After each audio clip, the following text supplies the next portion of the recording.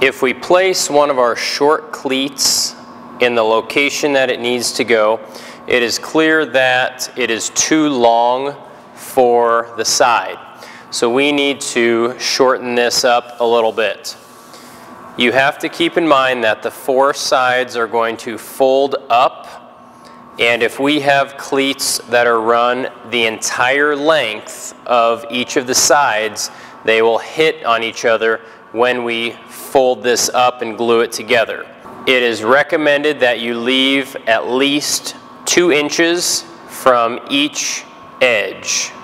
Given that the side is about 15 5/8 inches, I'm going to cut these to 11 5/8 inches.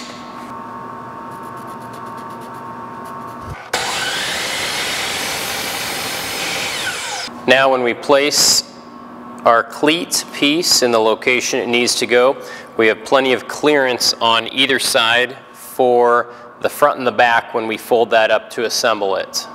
Our cleat pieces for the front and the back ended up being about 3 inches shorter, which is just fine. We just want plenty of surface area for that bottom to sit on.